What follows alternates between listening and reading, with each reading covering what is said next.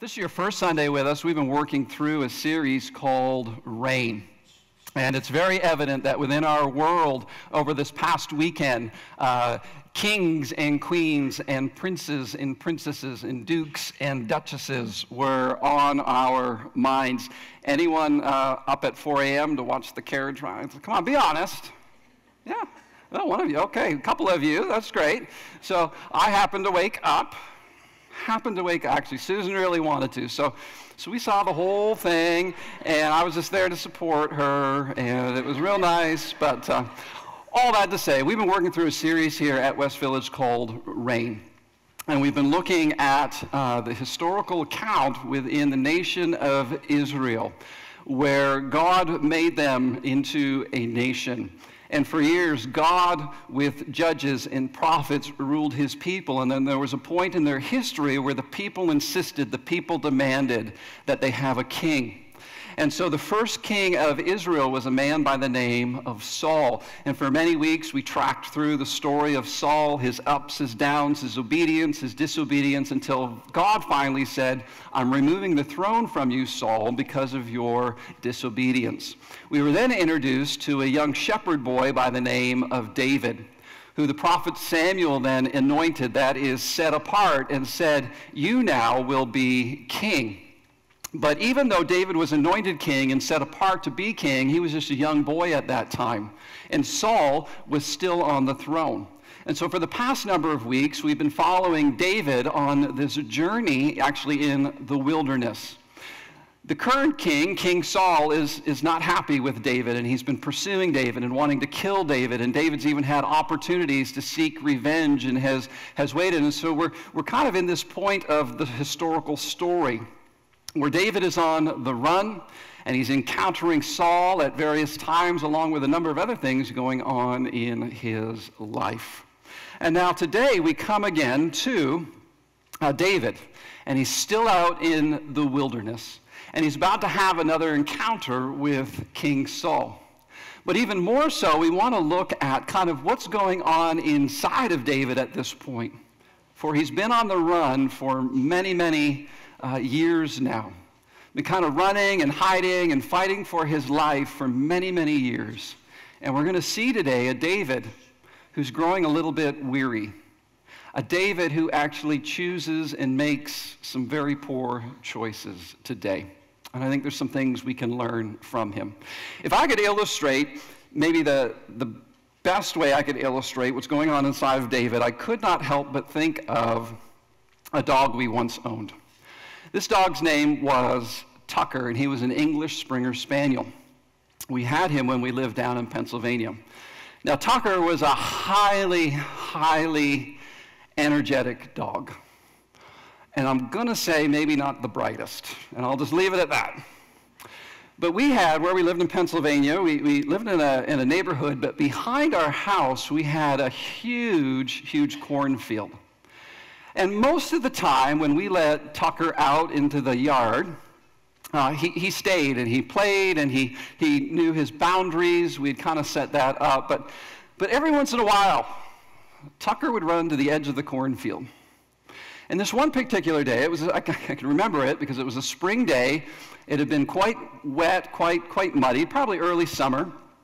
And the corn was starting to come up, but we had come home from a long day of church. It was a Sunday, and it was time we got home, was still dressed up a bit, and we let Tucker out the back door, and that dog, for some reason, just went running right to the edge of the cornfield. And so like a good owner, you yell at him, right? And I'm sure I yelled good things, but anyways, you yell at the dog, right? And it's like, just stop. And at that point, right, the dog's sitting right there at the edge of the cornfield, and I'm at the house, and you take a step towards him, and you're like, Tucker, come. You know, you clap your hand a bit, and the dog kind of looks at you, and then the dog looks at the cornfield. And then it's a Tucker, come. And the dog looks at you, and then the dog was gone into the cornfield. Now, in all my wisdom, I decided, well, I got to chase him because it's a huge cornfield. The kids loved him. And so I get a couple steps into the cornfield. It's muddy, and at that point, it was, I'll be honest, at that point, it was like, I hope you get lost, and I hope you never come home because this is just ridiculous. Anyway, an hour later, the end of the story finishes well, and about an hour later, he comes trudging home in solid mud and everything else. The point in all that is, we, at times, can be like a Tucker, where we come to a point in life where we're standing kind of right on the edge of a decision. And it's a decision that God is saying, probably not the best one for you to step into that. And out of one ear, we hear God saying, it would be best if you don't step into that. But the carnal, unspiritual side of us is raging inside, and it's saying, no, maybe you should step into that. And what we see in David's life today is God saying, don't step into that. We see this battle raging inside of David, and David, in essence, chooses to tune out God's voice and step into the cornfield, so to speak. And we might be real quick to accuse David of just being unwise or foolish, but as we unpack it a little bit this morning, I think a lot of what we see going on inside of David is very common to all of us. And it's unfortunate because by the end of the account, we actually find David living with the enemy, experiencing some rather severe consequence that we'll even see in weeks to come, because of a choice not to listen to God and run into the cornfield, so to speak. So let me pray for us, and then we're going to open up God's word together again. Father, we thank you for your goodness, for your faithfulness. We thank you, Lord, that you still speak into our lives today. I pray that all of us would have hearts and ears and minds that are attuned, that are listening to what it is you want to say to us. Lord, our desire is to walk in your way, in your truth. And so help us, we pray, in Jesus' name. Amen. There's a proverb that says this. Proverbs 14:12, within the Message, it reads this way. There's a way of life that looks harmless enough. Look again. It leads straight to hell. Let me read that again. There's a way of life that looks harmless enough. Look again. It leads straight to hell. Take your Bibles. Let's go to 1 Samuel chapter 26 and 27 today. And for the sake of time, I just want to move through chapter 26 very quickly, tell you a little bit of the story, because chapter 26 actually reflects a lot of similarity to chapter 24, which Jeff unpacked a few weeks ago for us. So I don't want to spend a lot of time there, but I do want to just highlight a few things to help us understand the context of what is going on in David's life. Because there was a way that looked harmless enough for David, and yet he didn't look again, and it ended up leading him down a very poor path. Now, as we come to chapter 26, let me just tell the story a little bit. You can follow along through the text. But in verses 1 through 3, there's a group called the Ziphites.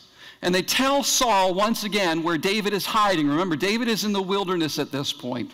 David has about 600 men with their families now with him, and so a little hard to hide completely. And this group, once again, comes to King Saul, who's been pursuing David, and says, we know where David is. And with those words, Saul then grabs 3,000 of his soldiers, and they head out again into the wilderness, kind of the southern part of Judah now, to hunt down David again. Now, in verses 4 through 5, we see that David learns of this. He sends out spies, and he finds the place where Saul's army has camped. Because you have to remember, right? There's Saul, 3,000 men, plus all the supplies, all that goes into it. And so it's a large group, and they would move for a few days, and then they would set up camp and maybe send out some parties to investigate, to explore. And so David now catches word of Saul and his army. They are encamped. And the encouragement now towards David is, we can get them. in some within David's ranks, they're kind of at this point, they're not really an official formed army. They're mercenaries in many respects. Those who have maybe fled from the army, from the military, they're mercenaries that have gathered with David. They hear that Saul and his army are encamped, and David's spies come back and tell him, not only encamped, but it's night. Saul and his men are sleeping. David, I think we have opportunity to go and get rid of the king so that then you can become king. And if you recall, we've seen this scenario before in this account back in chapter 24, where David and his men find Saul in a cave, and there's opportunity there for David to kill the current king. And so by the time we come to verses 6 through 12, there's an ambitious soldier. And this ambitious soldier says, I'll go with you, David.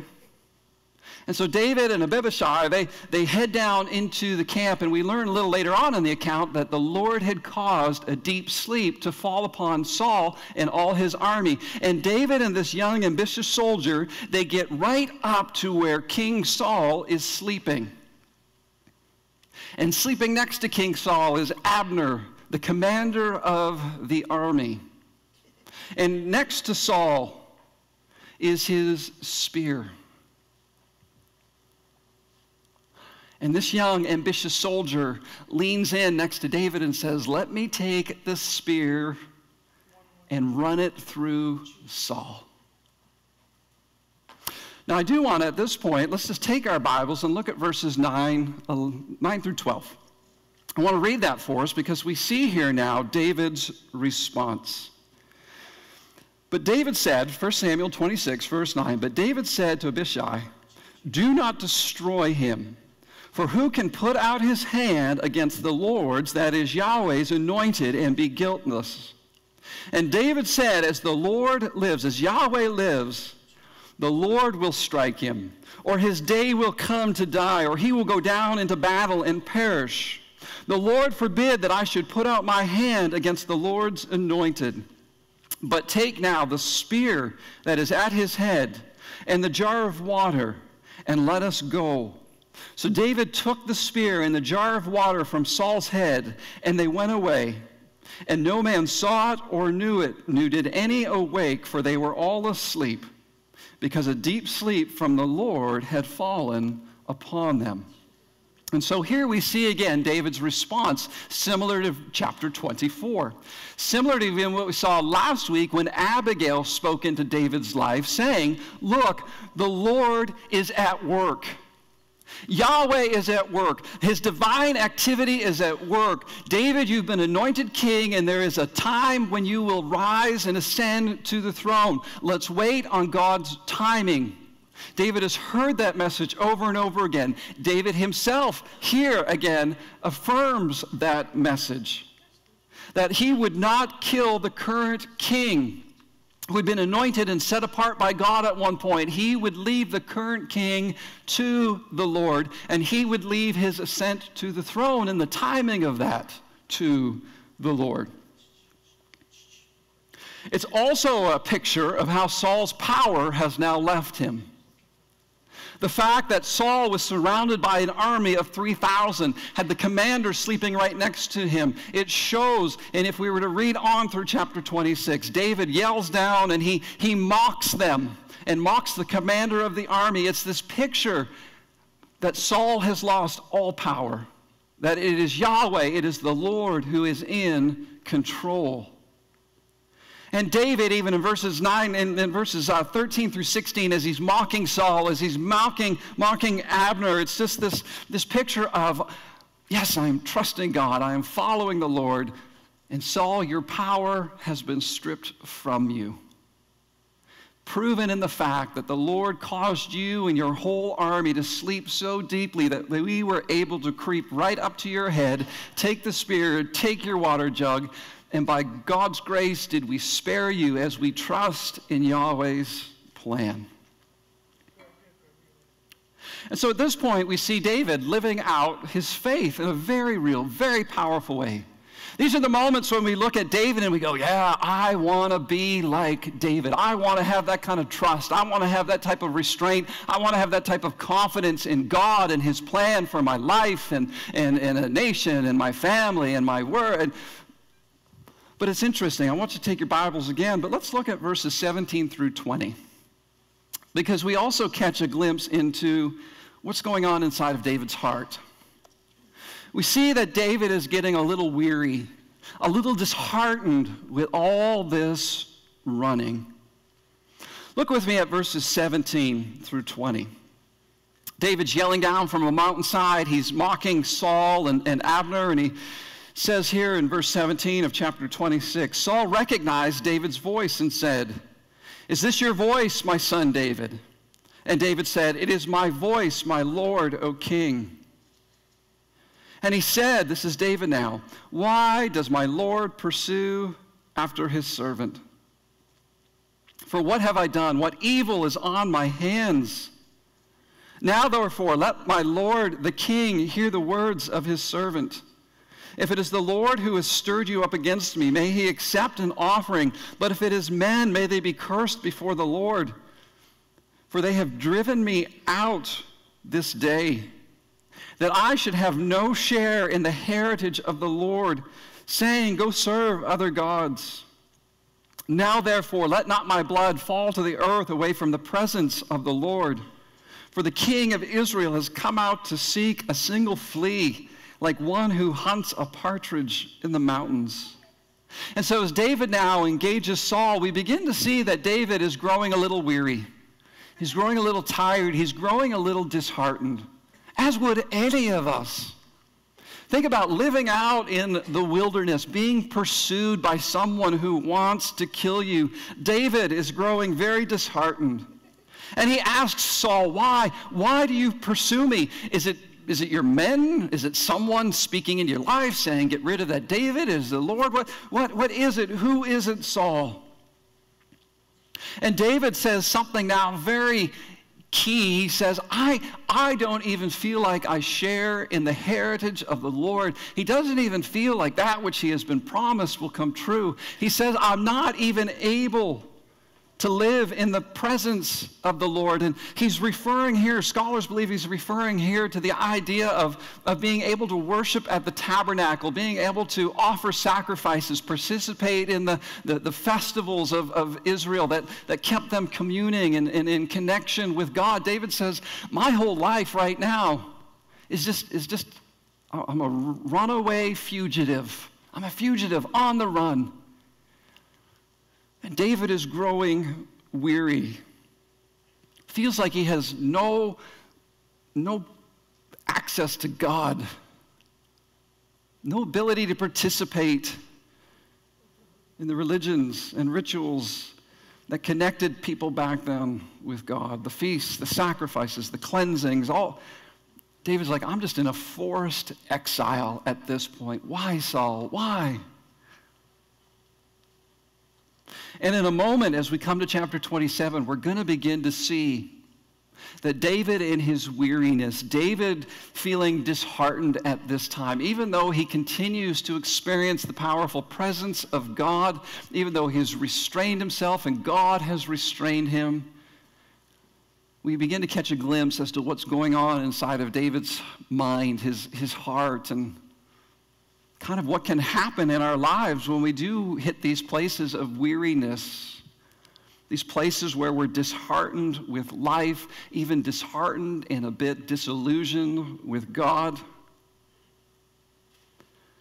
Now, I will say in verses 21 through 25, Saul and David, they have a bit more of a conversation. Saul acknowledges that he has sinned. He promises to do David no harm.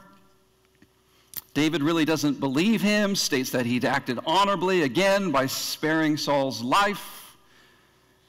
David then asks in verse 24 if the Lord would just deliver him out of all this tribulation. And so we see that again, right? We see where David's at. He's like, God, Saul's apologizing. He's confessing his sin. Saul even says, I'm going to go my way. David, you go your way.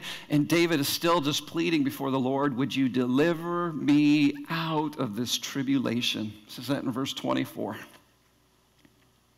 And we can all, I would wager a guess, if you have lived life long enough, we've all been there, where we have these moments and we say, God, would you just make this stop? I'm not sure. I'm not sure how much more I can take. I wish it would just go away. I mean, have you ever uttered words like that? Thoughts like that? It's the human condition.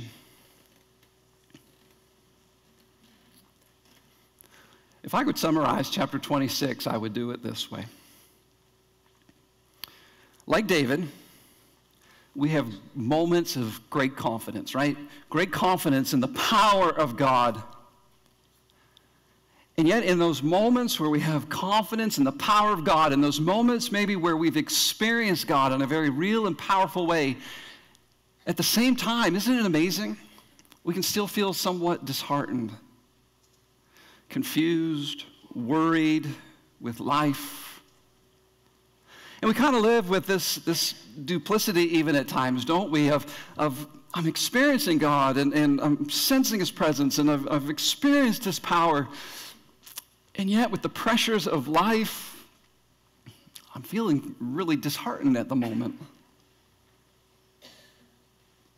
But I think what we're going to see and what we can learn is that we must then be aware of how our feelings can interfere with the truth of what God is actually saying and is speaking and has spoken into our lives. Take your Bibles again, and now let's just jump into chapter 27. And look at verse 1 with me. I want to actually unpack verse 1 for a little while here this morning. We read this. Then David said in his heart, now I shall perish one day by the hand of Saul. There is nothing better for me than that I should escape to the land of the Philistines. Then Saul will despair of seeking me any longer within the borders of Israel, and I shall escape out of his hand. Now at this point we should be going, what? What, David? God has spared you for years now in the wilderness. God has proven Himself over and over again to you in the wilderness. And the best you can come up with, David, is I'm going to go live with our mortal enemy. At this point, we should be going, how does David get to a place like this? What is it that's driving David to say, yeah, I know God has spared me. I know Saul has gone his way and I've gone my way, but I'm probably just going to die, and so I might as well go live with our mortal enemy. And that verse should just jump off the page and you should be going, what? What is going on, David? Let's unpack it a little bit, because it just shows again where we can all get to as human beings. The first thing we see is that David said in his heart. Verse 1 starts with that phrase. Then David said in his heart. Scholars agree it's this idea of David's now talking to himself. It's that conversation that happens between the ears. You know what I'm talking about, right?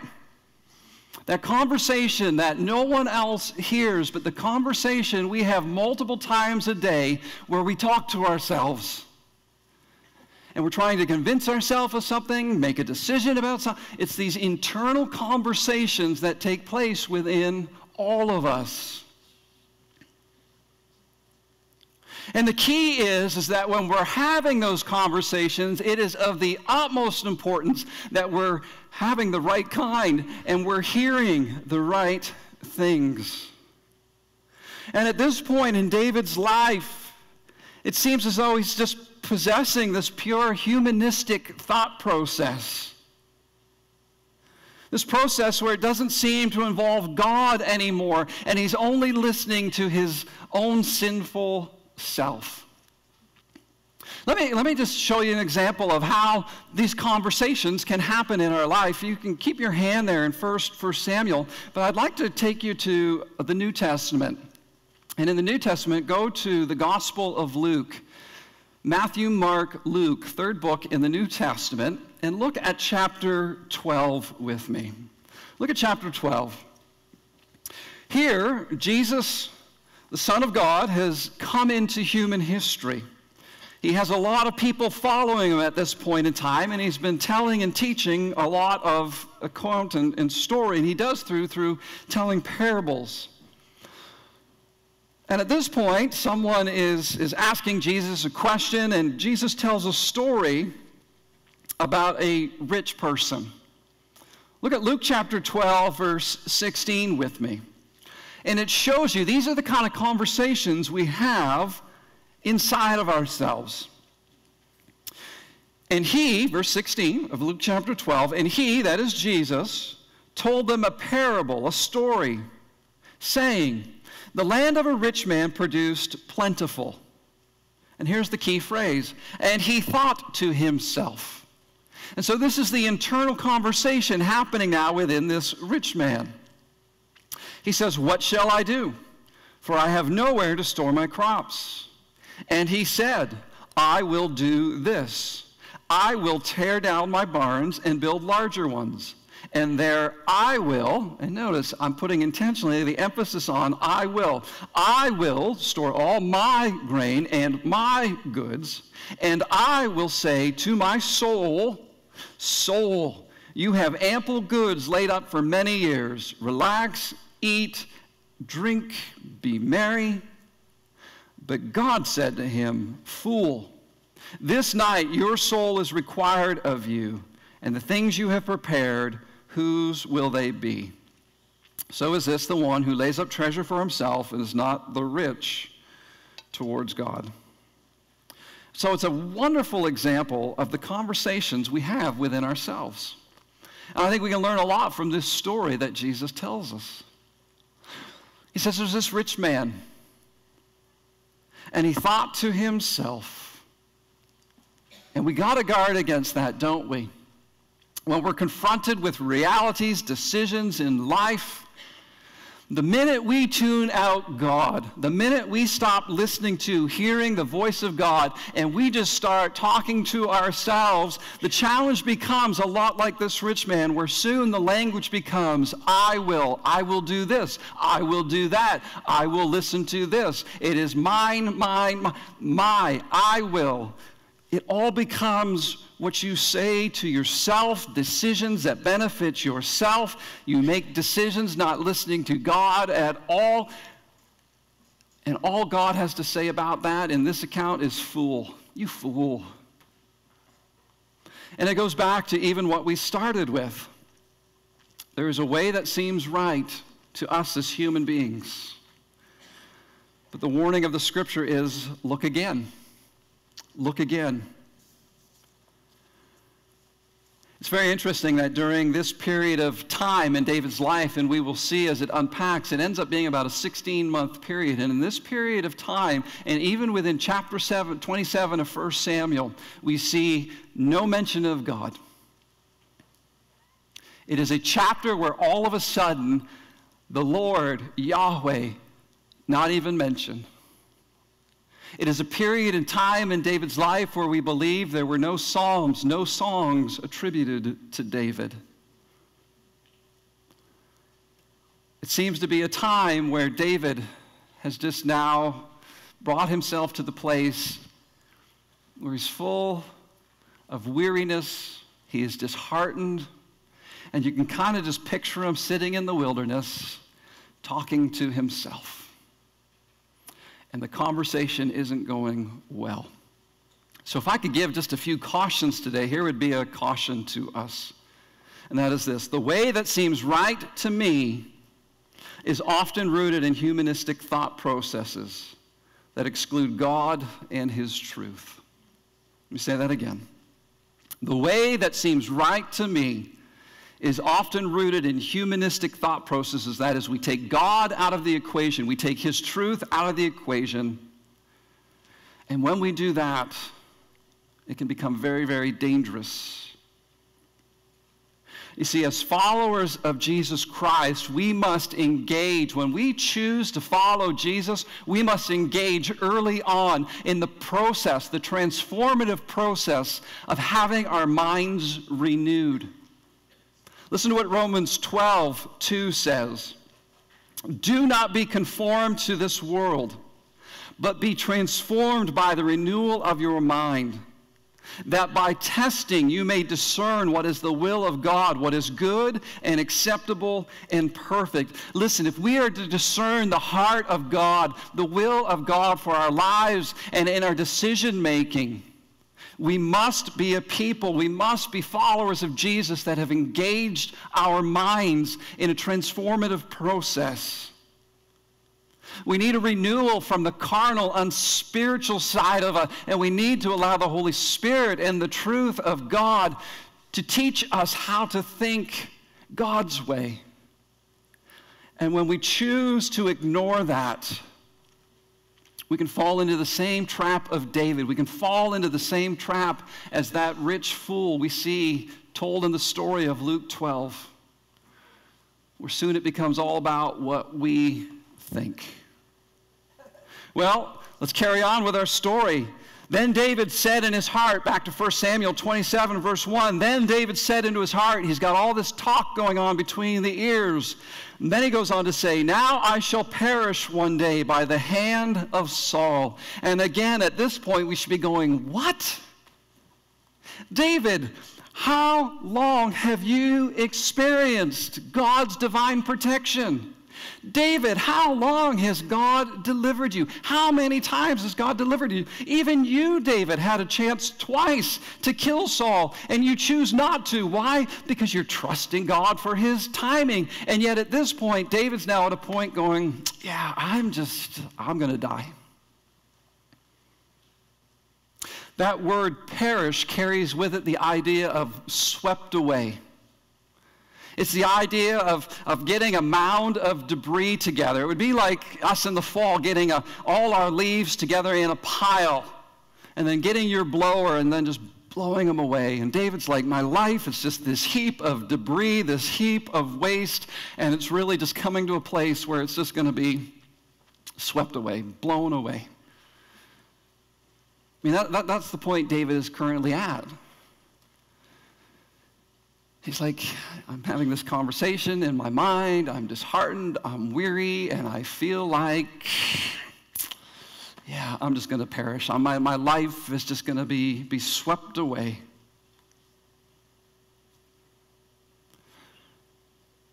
There's a lot of pessimistic reasoning here, isn't there? See, pessimistic thinking will always focus on the downside of the future. Even though David knew what the future held, because he'd been promised by God, he had experienced the power and the provision and the promise of God, and very real. Even though David had experienced and knew the promises and provision of God and what the future would be, that he one day ultimately would be king, all he could do at this point was worry. And that's what happens, right? When we're pessimistic in our reasoning, in our thinking, when we do not trust God for the future, I can assure you, worry will follow. Mind renewal, transformative mind renewal through the power of the Holy Spirit, through the truth of God's Word is essential. Because if all we are doing is listening to our carnal, unspiritual self, we stop trusting God for what is next, and we live in a perpetual state of worry, panic, mistrust, and it leads to some very poor decisions.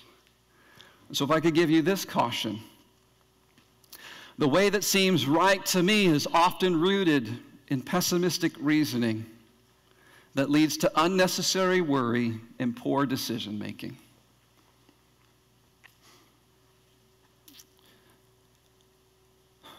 And then David says at the end of verse 1, and again we should be going, what?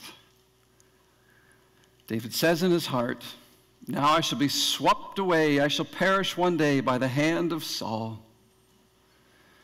So of course the only rational, good decision he can make at this point is, I'm just going to go live with the Philistines. And you're like, what? They are the sworn mortal enemy of Israel. If you recall, many, many weeks ago, we saw Israel and their army come against the Philistines and their army, and a young shepherd boy by the name of David, this same David, he killed their champion. And now David's only choice in life, the best decision at this point is, I'm going to go live with them. We're going, what? What, David? You see, David feels as though God has deserted him. God, he's wondering, where are you? And David's like, I guess I'll just go live then with the enemy. Read a great quote this week by a psychologist, and it was kind of a great visual picture, but he says this: man is the only created being that runs faster when he has lost his way. I think that's true. It's like we head down a path, we're feeling lost, so what do? We just run faster. It's like when you get in a car and you get lost and you don't want to admit you're lost, what do? You just drive with more passion and speed that you can muster, figuring it's going to get me there eventually, right? David's weary, he's disheartened, he's full of despair. He's talking to himself. He feels like Saul at some point is going to kill him and he will never be king, and so I might as well go live with our mortal enemy. And he runs fast. But before we're too hard on David, let's think for a moment about how we respond. A story I've always enjoyed reading over the years is Pilgrim's Progress by John Bunyan. It's the story of Christian who wants to leave the city of destruction and move towards the city of God, and he begins a long pilgrimage, a long journey. But as this story unfolds, we see that the journey is long and the journey is hard and it's weighty. And there's a point in the story where Christian finds himself falling into what John Bunyan writes, the slough of despond, which is just literally the swamp of despair.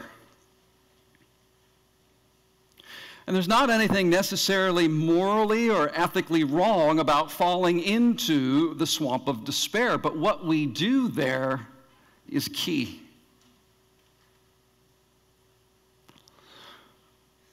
But I want you to answer honestly this question for me, and it's this. When you fall into life's swamps of despair, what's your go-to?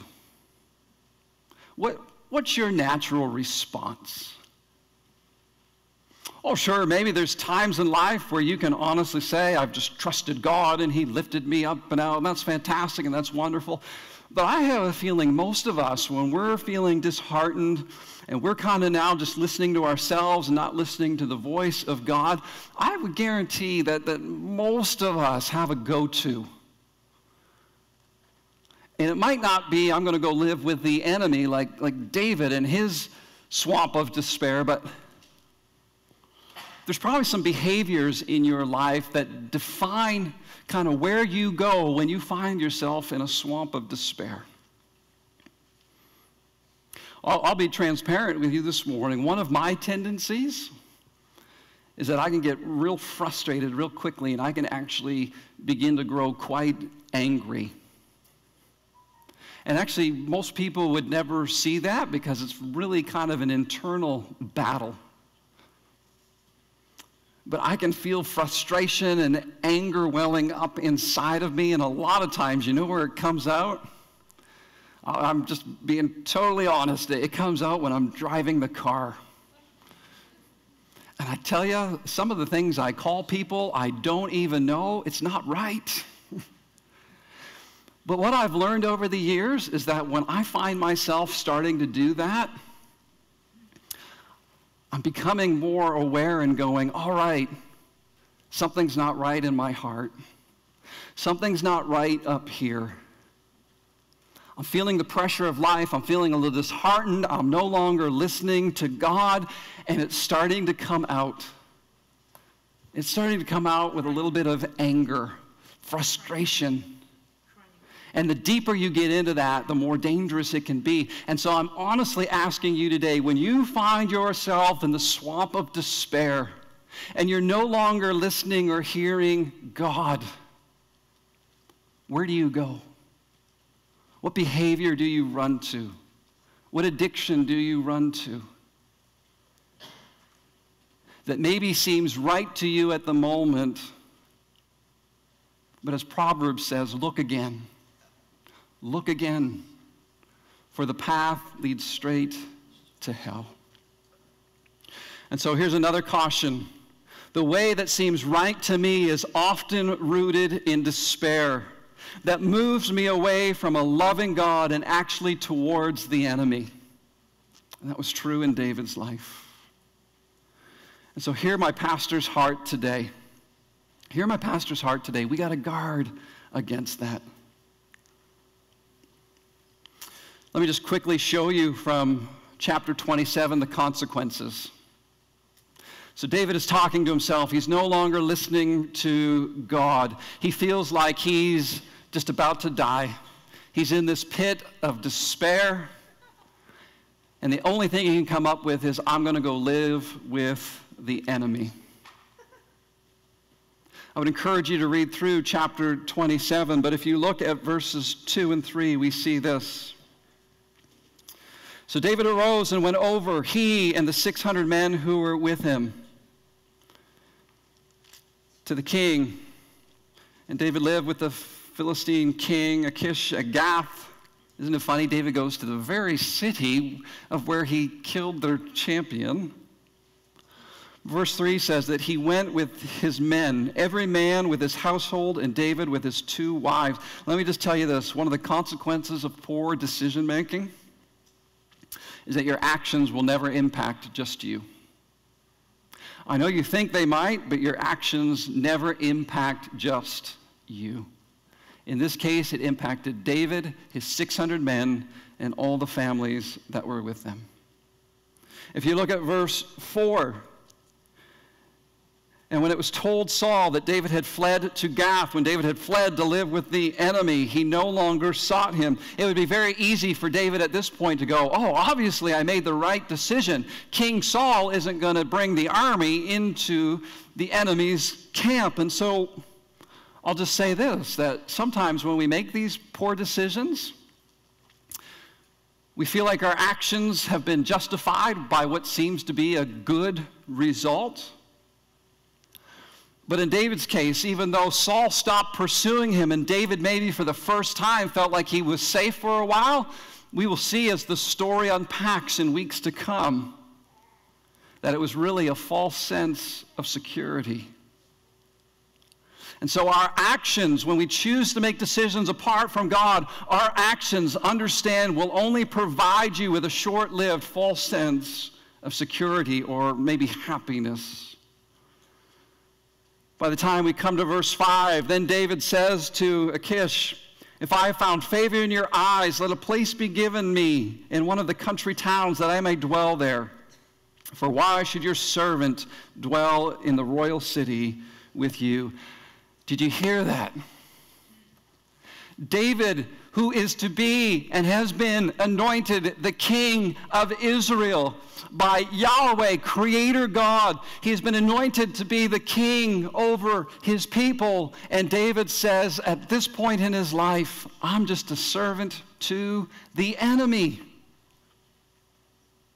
And understand that when we make poor decisions, we in essence submit our lives to the way of Satan, the evil one. We must guard against that. If you look at verses 6 and 7, just look at verse 7 with me. And the number of the days that David lived in the country of the Philistines was 1 year and 4 months. This one decision had a 16-month consequence. Many of our poor decisions will have lasting consequences. And verses 8 through 12 could be a sermon all by itself, but what we see happening, and if I could just summarize, and I'll give the PG version here of what's happening in verses 8 through 12, but David basically says to the enemy king, me and my men, we will go out on raids in the surrounding areas, and we will go and we will kill your enemy, the people of Israel, to protect you. And the king at this point thinks David has switched sides. David's now on their side. What David actually does, though, is David and his men actually go out and kill not his own people, not the people of Israel, but they kill other tribal type. And it goes as far to say that David killed absolutely everyone and everything so that nobody could go report to the king, Achish, what he was up to.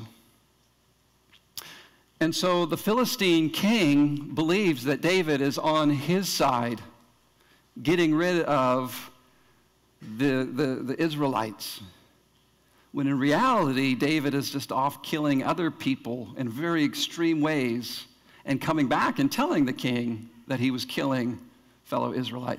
David is living a complete lie at this point.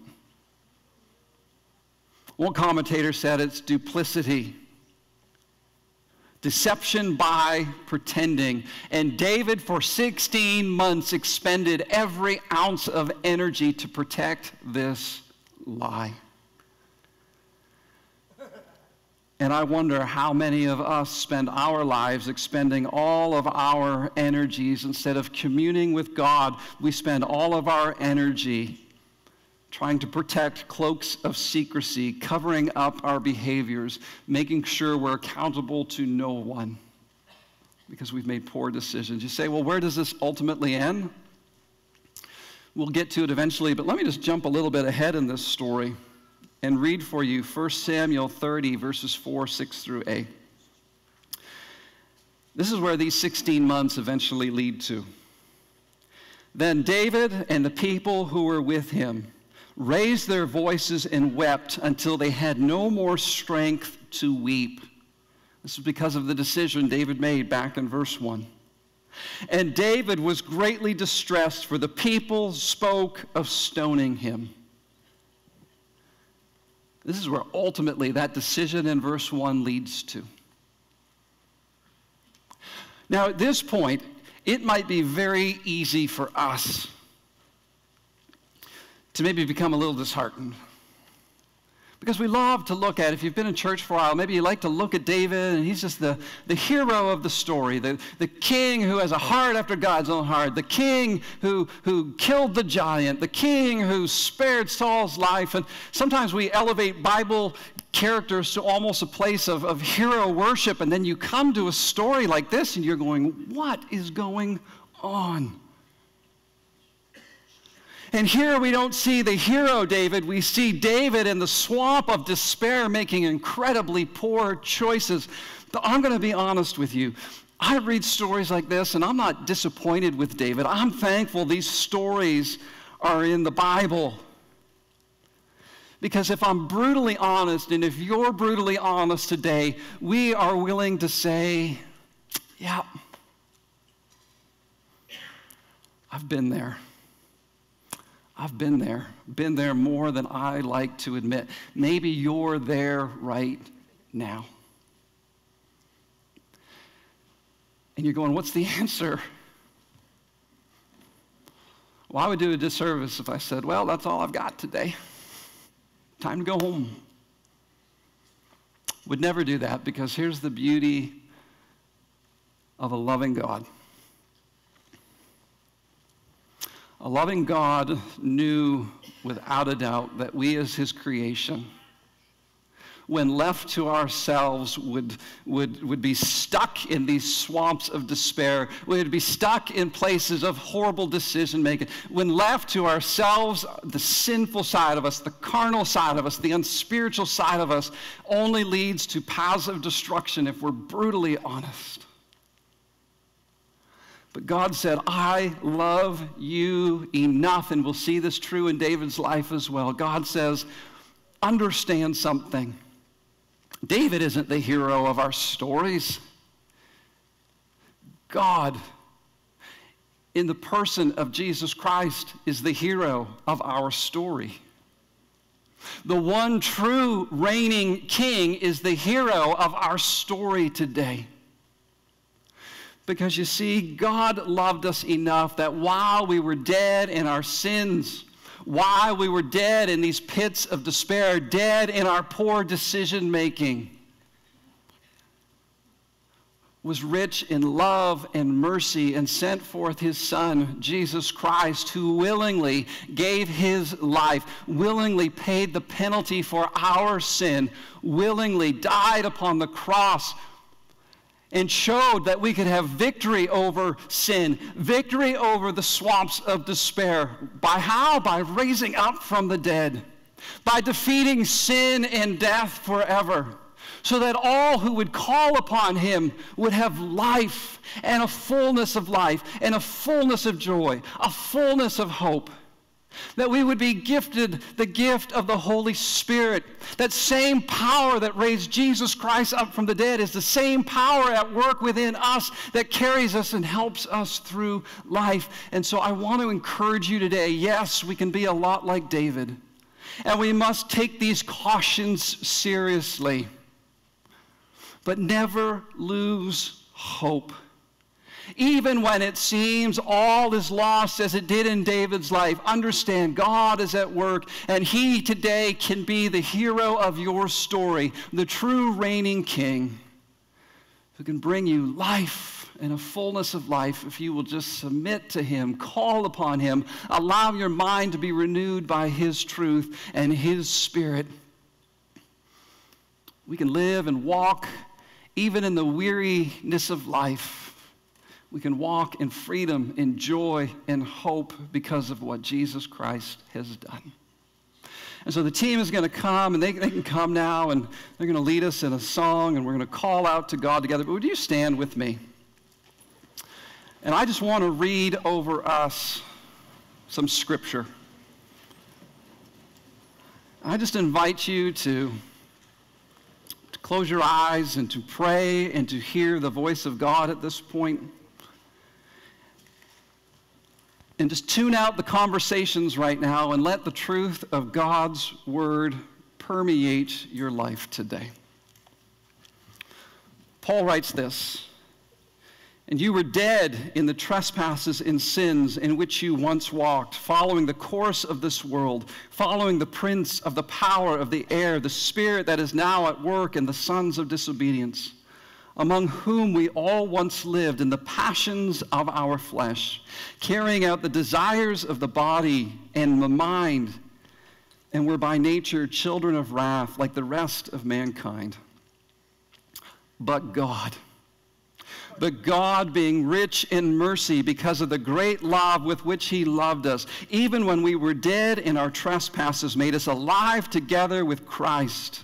By grace you have been saved, and raised up with him and seated us, and he seated us with him in the heavenly places in Christ Jesus, so that in the coming ages he might show the immeasurable riches of his grace in kindness towards us in Christ Jesus. For by grace you have been saved through faith, and this is not your own doing, it is the gift of God, not a result of works, so that no one may boast. For you are today his workmanship, created in Christ Jesus for good works, which God prepared beforehand that we should walk in them." Amen.